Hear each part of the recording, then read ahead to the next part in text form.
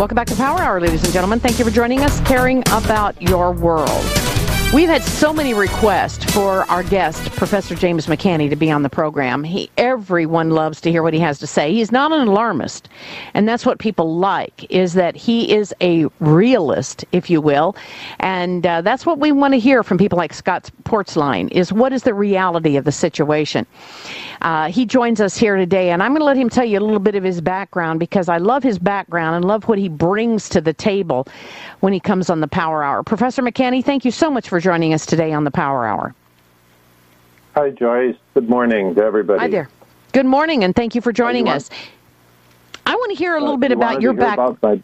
Yeah, your background from you as to why it is that I respect so much what you have to say. Talk to me about your background. Well, I have a very good background in physics and mathematics. My college education, which occurred back in the 60s, I have a double major in physics and mathematics, so I have a well-rounded background. I also, I should mention this, took courses like ethics that they don't give anymore. Harvard stopped giving the ethics course. But anyway, also, I went off after I finished college and I said, I'm not ready for graduate school. The graduate school that I chose held my fellowship for 3 years, and they said, you can come back at any time in this 3 years. So I went off and I started traveling the world. And I didn't know what I was looking for, but in retrospect now, as an older person, I really see things that somebody was moving me to go and see parts of the world. And I could give a lot of examples of that. But then I came back. I got my master's degree at Tulane University in physics, nuclear physics and solid-state physics. And then I returned to Latin America, where I taught in the university for 4 years, and also kept up my studies. That's why I did a lot of basic work on my calculate primes work, which later, decades later, finally came to fruition. And also I worked on what is called the three-body problem in physics. It's a mathematical, trying to understand mathematically the movements of the celestial bodies. At that point, I said, well, let's put in electric and magnetic fields instead of just gravitational fields, and I started to understand the very subtle concepts of electromagnetic interactions in outer space. It was in 1979 that I, by a chance, moved to Ithaca, New York, and I went into Cornell University to ask if I could get my PhD there, if I could go back to school. And when I talked to the head of the physics department after reviewing my credentials, he says, well, we're really booked up here for many years in advance with the graduate program, but you can teach here. And I just about fell off my chair. So I got a job teaching at Cornell University Physics Department, introductory physics, and it was there that I had access to NASA data coming in from the planets. It was the first time that we had seen Jupiter, Venus up close, Saturn, etc. And as I sat in the meetings with the NASA scientists, these were daily at Cornell because Cornell had a lot of NASA scientists, I was realizing all of my work, theoretical work on electromagnetism in outer space. While the NASA scientists were befuddled, everything that came in, they had no idea what was going on. So I started to write papers, and they were getting published in European journals. All of a sudden, kind of the hammer came down, and I didn't really realize what was going on, but little did I know that Carl Sagan was at Cornell. I knew he was there, but he had led the charge in the entire scientific community against a guy named Immanuel Velikovsky, who claimed there was electromagnetism in outer space, that Venus was a giant comet back in historical times, back in about 4,000 years ago, and on and on and on. So I had fallen into a hornet's nest, didn't really realize it. So I'm using NASA data to prove that outer space is electrically charged and a lot of electromagnetic effects. and I get kind of bounced out of there, and I'm just like, what's going on here? This is the most bizarre thing I've ever seen. So at that time, I had also associations with the mathematics department, so I walked across campus, and I got rehired by the mathematics department at Cornell to teach mathematics. And so I taught there for another year and a half. But anyway, at the same time, kept publishing my papers and doing my theoretical work, which is the basis for everything I'm doing now, the weather work, the work on comets, the understanding that comets can affect the sun, even at a distance, the concept that I call action at a distance, where comets and other planetary objects can affect each other. I learned how weather is really created electrically in outer space, and that if we didn't have electricity in outer space, we wouldn't have any weather on Earth at all. Okay, anyway, that's the brief history, brings us up to today. And the other thing I did work on in the background is my mathematical work dealing with prime numbers. And a number of years ago, I cracked the oldest mathematical problem in the world, the direct calculation of the prime numbers. And that, I have a book out for the general public. It's called Calculate Primes. And it also is a very important result because it destroys the RSA codes that we use for secure computing and firewalls. Another half of my career, I should mention, was in industry. I worked in the telecommunications industry for about probably 25 years, and about probably 12 years as a professor, university professor, teaching everything from physics to mathematics and everything in between. So I have a very rich background, and it's odd because every time something happens, like the issue we're going to talk about today, the GridEx II, I seem to be fall into the middle of a giant controversy because I see how these things are, how science and technology are being used against the public. That brings us somewhat up to today, where the NERC, the North American Electric and Reliability Corporation, which is a very strange entity. It has no power in the sense of affecting anything directly, but they're having an international power outage exercise called GridEx II this coming November 13th and 14th. This is a huge issue, Joyce, and it's coordinated with some government announcements. For example, Homeland Security has reiterated that we are 100% sure it is imminent. We are going to have an international, naturally caused, by the way, 100% sure grid power outage caused from a natural event. And this is going to be simultaneous with a cyber attack, mind you. And so we'll get into that, too. What does this mean to the average person out there? By the way, a cyber attack means no banking, no credit cards, no internet.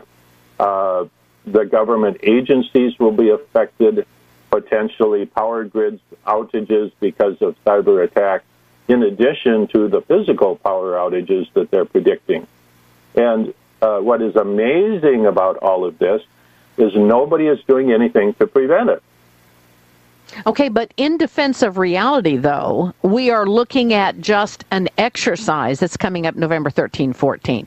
There is nothing beyond the exercise, such as loss of power, that we know of, is there? Or have they decided to go ahead and make it more realistic? Well, the November 13th, 14th planned exercise is basically a Homeland Security Chinese fire drill. Where everybody's going to jump up and down. They call them players. So you might be a manager of a power system in Ohio, or you might be the person, a procurement agent for a company in New York of nuclear power plants. So these they call players. So all these people will be jumping up and down, going through all kinds of drills to simulate a real power outage, but nobody is ordering more equipment.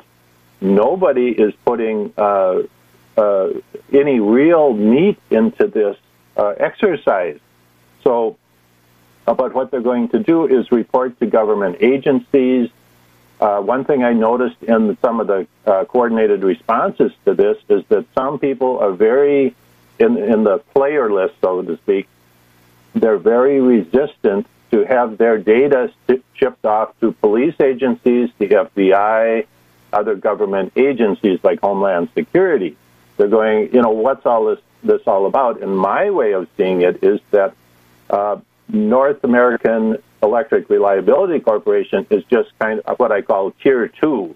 They're kind of a dumb middle management agencies, but they're doing the work, they're doing the bidding of a much higher reality. And that is, what they're doing is this is going to get so much publicity that the public is going to be mentally trained, so to speak, to accept this power outage, and then also on the side, the cyber attack that's coming, and to accept it as a naturally occurring event, that somehow nature is doing this. And what I've said all along, and I started sensing this, smelling this a couple of years ago, NASA came out a couple of years ago as we headed into this current solar maximum that we're at right now, which, by the way, is probably the weakest in 200 years. All right, we got to go to this 4-minute break. We're going to come back and talk about this solar maximum, the weakest in 200 years, as well as what is the GridEx II all about. Remember, there was GridEx I a couple of years ago. GridEx II is coming up in November. We'll be back with Professor James McCanny after this break. Stay tuned, 4 minutes. Welcome back to the Power Hour, ladies and gentlemen. I think it ought to be America Bless God at this point. That is Steve Voss. Praise and Patriotism, available at the Power Mall. Call 877-817-9829. Please support the Power Mall and support Steve Voss. We need this man singing the songs that tell the truth. We're going to be short this week at the Power Mall again, and please be patient with us. We got a illness situation and some other things, and just please be patient with us, if you will, at the Power Mall. Joining us today is our guest, Professor James McCanny, talking about the events that are about to take place, GridEx II being one of them, along with the solar maximum. Now, GridEx II maximum, this GridEx II being an exercise that the government is going to do. Let's define what that GridEx II is. How, I mean, I've seen the write-up on the exercise. I still don't get a feel, though, for how interactive it's going to be within the United States. Can you shed any light on that for us, Professor? Yeah, Joyce. When you read the NERC guidelines and what they call their objectives or mission statements, whatever you might call them, they're extremely vague, extremely vague. They don't have any power. They're they're just they're a recommendation organization. They don't carry any teeth at all. It's very difficult to figure out where their money comes from. And so for them to come out, in fact, most of their recommendations are like trainer or what do you call, operator training standards, things like this. So, in fact, they actually explicitly say in their bylaws that they are not for this type of action, yet they're coming out and doing this. And to really understand who is behind this and what their objective is, you have to read between the lines. Yeah. So my interpretation is that they really don't, they think they're doing a good job, as with many Tier 2 level organizations. They're being used to implement this. Now, remember, NERC is a private corporation. It's privately funded. It's not a government agency. And so it's pretty convenient. The government loves to do this, to push this off onto somebody that's totally independent. So this is not Homeland Security. It's not the FBI. It's not NSA or some other agency directly. But you have to see all of the intentions of these agencies involved here. What I see is crowd control. when the government agencies get involved, then the question is, if we have a power outage, how can we implement crowd control? Because obviously, if the power goes out, it's going to be a giant mess. If you have nuclear power plants going down, or if you have transformers on high voltage, high tension transport lines that affect large areas, we're going to have some real social problems. And that's been one of the issues. You won't be able to get gasoline. Basic infrastructure will be shut down. There will be looting. There will be people out of food. They say New York City has a 3-hour supply of food. Okay, but are we talking here, and I want to make sure we differentiate, are we talking here in terms of exercise? Are they going to actually put into practice some of these issues or have test issues? I mean, do we know that they're going to go outside the realm of paperwork for this exercise? Actually, Joyce, I cannot determine that. I've been trying to answer that question. Is this an exercise? Are they going to actually pull the plug somewhere? Remember, was it about a year ago, San Diego had a power outage. They finally blamed it on some disgruntled worker who did something, and the people in the business laughed at it, and they said, this is absurd. You can't just have some guy go in and pull a thing, and all of a sudden all of San Diego goes down. So I don't know. But I think it's an exercise. I think it's going to be a paper exercise. But it's preparing the public mentally for a real one. All right. We'll be back. 3-minute break. Stay tuned to the Power Hour. This is Joyce Riley and Professor McCanney. We'll be right back.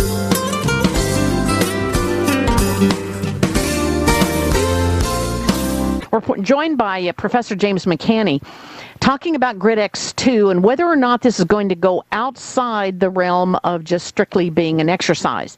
I don't know, but I know that if there were to take down any power grid in any major city in the country, I mean, can you imagine what would happen in Detroit or New York or Chicago or any place major? I can't even conceive what would be the situation. And my fear is that they would do it just for a trial run. I mean, can you conceive of them doing something that would be so deadly to this country? Absolutely. Remember that our little event back there, 9/11, there was, unbeknownst to the public, there was an operation going on behind the scene, and that's why air traffic controllers did not do anything, did not react to the planes out of place, other planes that shouldn't have been there, planes moving. We still don't really know the shell game that went on with airplanes on that day. But it was partially due to the fact that air traffic controllers were not watching because they were told that there was some kind of secret operation going on. So is this a cover for something that's going on, or is it simply something that's prepping the public to accept power outages due to a natural event? And they're stressing natural events here, although they say EMPs can be caused by nuclear bombs, etc. But here's what I've always said since NASA started really pounding on this a couple years ago. I said, why is NASA so pounding on this imminent power outage due to a solar flare when we are in the weakest solar cycle in 200 years? We're the least likely to have a Carrington-style power event or power surge event. We are the least likely right now in this solar cycle. Look at this year with hurricanes. We haven't had any. That's because the solar cycle is so weak. In August, we're into September, still no hurricanes. And that's a direct result of a very weak solar cycle. But the point is, I started smelling this, that they're getting ready to pull the plug on the electric grid as a way of bringing in the New World Order. And so I see this event as a way of prepping the public mentally to accept a power outage due to a natural event. Another coincident event here is that something I've been studying all along, and by the way, Comet ISON. there's a tremendous amount of misinformation coming from NASA and from private sources on YouTube, etc., about Comet ISON, and is it wormwood? No, it's not wormwood. All kinds of things. NASA okay, what would wormwood mean to someone who doesn't know the name wormwood? What would that mean? Well, like a planet X, something that's going to, a celestial object that would come in and destroy the Earth, that type of thing. Comet ISON is not any of those. It's actually relatively a benign comet. NASA came out saying it was the comet of the century. It's a very small comet, really. And I doubt that it's going to pan out to be what they predicted, the comet of the century. But what's interesting, even small comets can have effects in the right conditions. November 10th to 14th, Comet ISON will have a very close electrical alignment coming right in the backside of the planet Mercury, which is the closest planet to the sun. And so that could begin an era when Comet ISON is basically electrically pumping up the energy of the sun, in which we could have a lot of CMEs, a lot of solar activity within that next couple of weeks. And so what I see is this exercise pulling off. The public's mental capacity or the memory of the public is very short. So what I see, this is coupled with Janet Napolitano. I can never say her name, but Napolitano. The ex-Homeland Security, and other people in Homeland Security saying, along with a whole laundry list of senators, congressmen, congresswomen, saying that we are 100% sure of having a grid, a high 100% grid outage here due to a natural event, along with, and this is the part that I find strange, a cyber attack.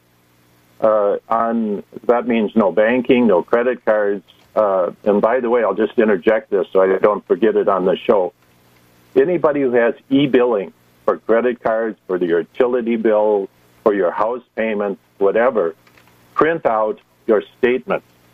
Print them out so you have a record and keep them current for the next few months at least.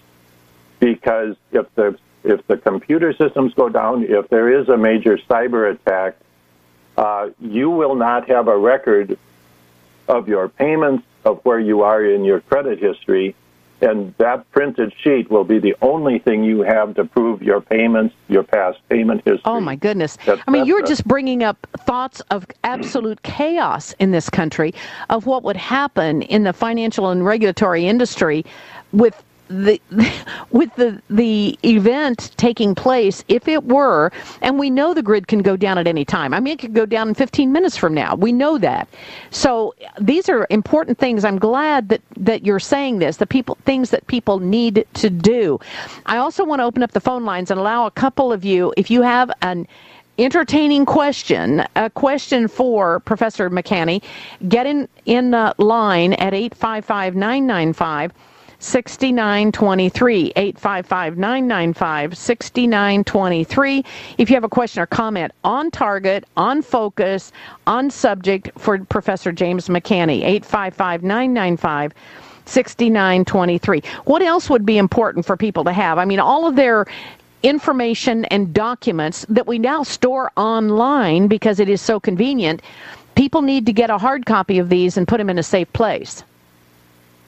Absolutely, because if the bank goes down or the credit card company goes down or even your electric bill, how are you going to prove that you have paid up to a certain point? And if they come back to you and say, well, no, our records restored show this, you're going to be standing there with your finger up your nose, and you're going to owe that money, and any court on the planet will support that. So you have to have your own paperwork.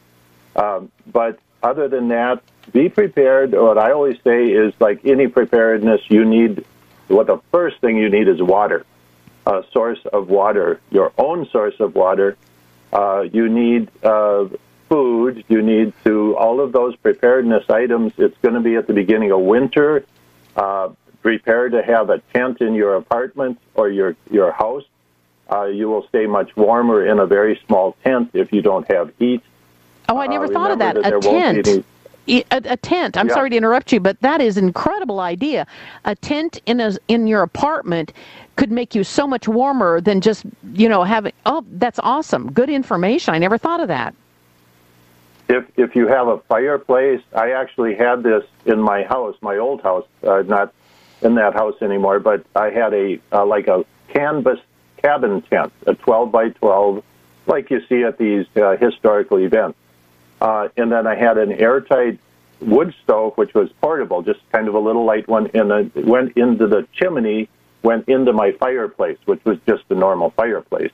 And it kind of went in and up, just a short piece of stovepipe, and I could actually stay in there and have heat in that small area, but reduce the area, be prepared to shut off rooms like bedrooms that don't have plumbing, and reduce if you do have the ability to run your furnace at all.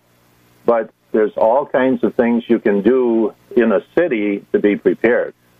So have a sleeping bag, be prepared, because Joyce, one time I spent from about May to about the next February living up in central Canada, up in the Northwest Territories of central Canada. And I lived outside. I did not have a shelter. I didn't have a house. It's amazing what you can do if you're prepared and have the proper clothes and equipment, etc. So all of these things have water, food, and I would say be prepared for 6 months. Don't plan on eating big suppers and big meals. Eat once a day very lightly, because you're not going to be moving around. But be prepared, and I also suggest that people do their own preparation. Take a weekend with the family. Shut off the electric, shut off the gas, shut off the water, and then sit around and stare at each other and figure out how you're going to live if this were going to continue for 6 months. Remember, your toilet won't work. Sewage will not work. What are you going to do? Become prepared. And there are solutions for all of this, but become prepared, because Homeland Security has told us there is imminent 100% chance of a wide-scale power outage and cyber attack.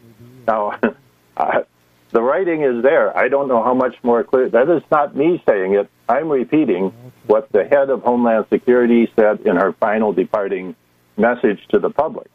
And now, how can they make these predictions? And I also have to say, if they know this is coming, certainly they can prevent it.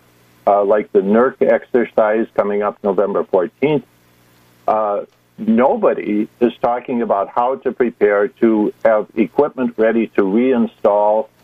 Nobody's buying extra transformers.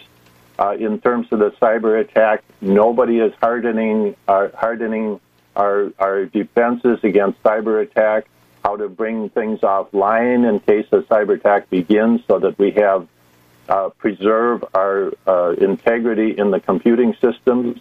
Nobody's talking about that. It's just like we're standing here with our pants down and it's going to happen, This is so incredible, but they're saying it's 100% imminent going to happen, which tells me is that they're just letting it happen. They're just going to let it happen. And it's going to happen, as far as I can tell. And the other thing is, you have to understand is these people are all little minions. They're little workers in the New World Order. This, to me, signals the changing of the world banking system, the world economic system, the stock market. Everything that we call normal is going to change overnight. Without a doubt. Absolutely. I mean, change upside down. And that's why I know I'm encouraging people, if they live on a certain item, I mean, they thrive on it, need it, whether it's toothpaste or whether it's whatever, kitty litter, I don't care what it is, get it now. Because even books, because that's going to be a time for reading books. People need to be ready to entertain themselves, as you said. The old Xbox or whatever kids play today is not going to be there. So I really second everything you're saying. I've been going out buying bandages, hydrogen peroxide, all these kinds of things, so that when it comes, you have everything you need. And if you don't have it right now, then go get it. Let me go to Johnny B. in Missouri. Johnny B., you're on the air. Go ahead, please, with Professor McCanney. Go ahead. Hey, good morning, Joyce. Professor Morning. McCanney. I've got a question Professor, if are you aware that there was a comet that went by the sun either in February of 06 or 07 that was twice the size of Jupiter? So do you have a name for that comet? Because there's many, many, many that have done that. Yeah, but how many of them are twice the size of the planet Jupiter? Let me say this. It's something I work on. And a comet about a year and a half ago called Comet Lovejoy came around the sun, and it lost its tail as it passed through the solar atmosphere. People on Earth, looking up in the early morning sky, saw it like bigger than the planet Mercury. Then it redeveloped the tail. NASA said it was a 600-foot nucleus, 200 meters. And I'm like, you could see it. 200 meters like a naval ship. Now, are you going to be able to see a naval ship next to the sun standing on Earth in the morning sky? No. Right. This was big. So, yeah, comet nuclei are big. And one of the biggest lies of NASA is the size of comet nuclei. It is incredible the amount of whitewashing they do to lie about the size of comet nuclei. But yes, they can be big, and you'd have to give me a name so I could make a better comment on the one you're talking about. All right, okay, thank you very much. I'd have to dig it up, but the actual... Johnny B., let me move on. I got a lot of callers that want to talk to him. I want to ask one question per person, if you don't mind. Ralph in Connecticut, you're on the air with Professor McCanney. Go ahead, please, Ralph. Professor McCanney, have you ever considered the theory about the conversion of dark matter into real matter and how it relates to the magnetic field of the planet? First of all, I don't believe in dark matter. It's a point that's way off point of what we're talking about here. Not really. But to explain you why it would be on point, because it's the only thing that would explain why the sun would become energetic all of a sudden. And actually, what happens is the comet is basically a discharge of the electrical capacitor, and this is based on my theoretical work dealing with comets. They're not dirty snowballs. And so Ralph, your phone is so bad I can't let you on any longer. Unfortunately, it's really, really difficult to hear you. Go ahead, Professor. I'm sorry. So November 13th, 14th, in that time frame, Comet ISON is going to be, little planet Mercury is going to be winging around in its orbit. Comet ISON comes right up behind it, perfect electrical alignment with the sun. And we're going to see the comet excited. I said even planet Mercury might go comet, in which planet Mercury, we would actually see it develop a tail, like a comet tail. That's a possibility. But the biggest thing is that this discharge could start booming the sun with some CMEs, coronal mass ejections, and solar flares, and it could be going off like a loose cannon. Now, that doesn't mean they're going to hit Earth. That's the second question. That's actually a low probability, but what I've been saying is that's the time when they're going to use a solar flare as a false flag event. Aha! Now we get to it. So you're talking about Comet ISON being used as a false flag. Oh my gosh, here it comes, and then it hits, and then it's their false flag event, and they created it. All right, we're going to come back after this 3-minute break with our guest, Professor James McCanney. Get ready, ladies and gentlemen. November 13, 14 is the date, and it'll all be in the email blast so you can follow it. Sign up for the email blast. Back in 3 minutes. Stay tuned.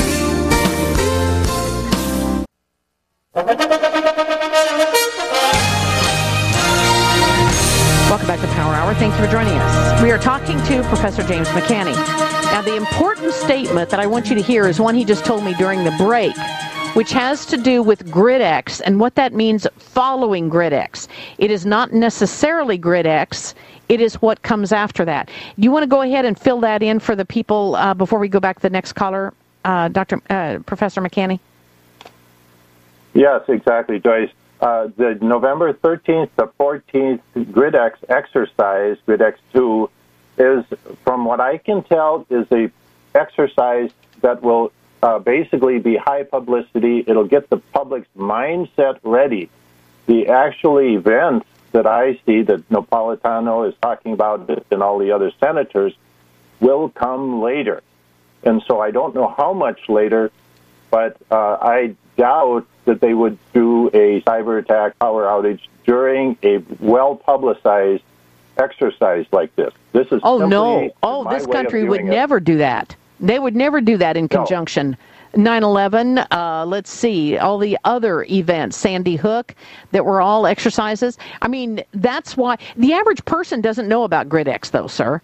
The average person has no idea what we're talking about here. So these are the enlightened, these are the educated people, and so the rest of the world wouldn't know about it. So if it came at the same time as GridEx, hey, they wouldn't even know. Yeah, so I don't know, Joyce. To answer your question, that's my scenario that I think. That November 13th to 14th is not going to be the event, although it could be.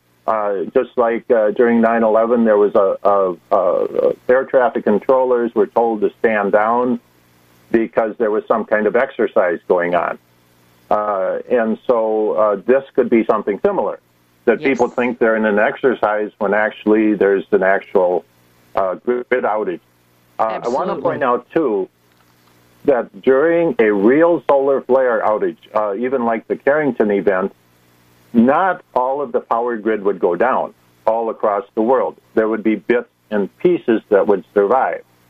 And in my way of viewing it, if you were the New World Order and you wanted to usher in complete control, you would not want little pockets with successful electric grid activity, because the grid is just that. It's small sections where the power is provided locally, and then it can spill over, or they can accept power from other areas of the grid. That's how it's designed. That's why it is called the grid. All right.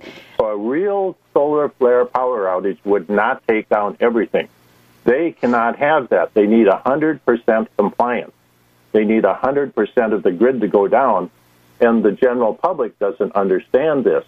So if a solar flare comes out, even if it's not a big one, they could say, oh, that's the one that caused it, and then physically pull down the power grid everywhere. So they could come in with complete control. Your only communication would be on, people would be hovering around, someone up the street has a radio. Everybody would be hovered around that radio listening to President Obama giving his little speech about how to protect the children and the public, we have to all get together, and anybody that opposes what we do is against the public, the unified effort that we have to. I can just hear the speeches coming out, That is scary. That the economic, we have to rebuild our economic system. We're going to have new monetary and banking, and in fact, the government and a lot of the people high up in banking would love to see a cyber attack where they could write off their own debt, because in silver, in paper silver, paper gold, and other things, they are so far behind. Many banks have sold so much paper, gold, and silver that they can't possibly ever pay it off. That's why the price of gold and silver is being held artificially low. It should be much higher than it is right now. All right, we're going to come back after this 1 minute, 10-second break. That's all we're going to be gone. 1 minute, 10 second. David in Texas, you're up next. Stay tuned. We'll be right back. Take as many calls as we can. We have Ron Paul coming up at 8 after. Stay tuned. This is Joyce Riley and Professor McCann.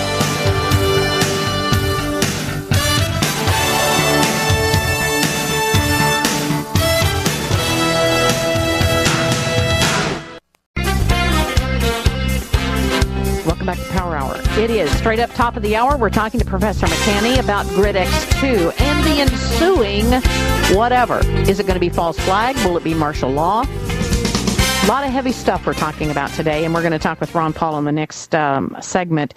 Let's go to David in Texas. David in Texas, you're on the air. Go ahead, please, quickly. Good morning, Joyce. Morning. Love your guest today. On a scale of 1 to 10, I'd say he's got to be a number 9, and I'm not sure who could be number 10, except for perhaps maybe the Messiah. Maybe the Messiah. Well, no, I was going to stop short of that, and that lady that calls from one of the Carolinas. Oh my gosh! I can't. Okay. All right. Well, quickly, we don't have much time, so that's going to give her a head for sure. Professor, you raised a question on one of your comments about how NASA has really just kind of become a storefront, a kind of a ruse for making the American people believe that there's still some kind of space program. But yet Obama, and to a lesser degree even Bush, began cutting the budget of NASA a long time ago. But did they not kind of pull a fast one on us and allocate that money instead to the Air Force and the Navy, which really, they've launched more rockets than NASA ever thought about launching? Okay, let's go to that. And also along with that, Professor McCanney, we got word that the missile surveillance system had been shut down as of August 1. I saw an official news release saying it was closed down September 1, or would be closed down September 1. However, it closed down in August 1, which makes no sense whatsoever. But they said it was because of funding, of course, that they had to shut it down. Your comments on where the monies are going, sir? Oh, yeah, that's a good point. Why would they shut that down? I am just baffled with that. But regarding NASA, many years ago, in fact, it happened in about the mid-'90s, a guy named Dan Golden became the head of NASA. And I was very familiar with people in NASA at the time. I could pick up the phone and call a lot of people at Goddard or JPL. And at that time, he came in from the security agency end of the government, and his job was to shut down NASA, to put everybody that remained. They got rid of a lot of people. They did screenings, and only the people that would buy into this security program stayed. A lot of people retired, but they were forced to sign gag orders, basically. NASA divided at that point into what I call Tier 1 and Tier 2. The people you see in universities, the people that fly around to the American Geophysical Union meeting, etc., are what I call Tier 2. The Tier 1 scientists were picked out, the really good top-level scientists were picked out, given a high-level security clearance, and basically you don't ever hear from them unless they are told to say something. And so I saw this happening. So, yes, there is a Tier 1 side of NASA. Sometimes these people come and talk to me. I've had them call me up and ask me about things that I know, yet the Tier 2 level of science denies me completely. They pretend they don't know I exist. They all know about me. How could you not know about me? And you're in science. I mean, it's absurd. Right. I mean, the whole world public knows me. So anyway, that's just an absurd part, but they still promote the dirty snowball comet model, the fact that the concept that space is electrically neutral, something that's totally absurd, and it's like they're wallowing in molasses scientifically, and that's all by design. There's a forced level of bad science on the public, and I've mentioned this on your show before, that they keep the public intentionally stupid, and this is throughout history. Leaders have understood they have to keep the public stupid to control them. It's simply a control mechanism. If the public is too intelligent about science and outer space, then they're hard to control. That's right, and thus they want to eliminate the fact that you exist or your information. Thank you. We honor you. We salute you at the Power Hour. Thank you so much for joining us, Professor McCanney. We'll have you back on very soon. This subject's not going away. Jay McCanney, it's at the website. Go to the website and also to the email blast.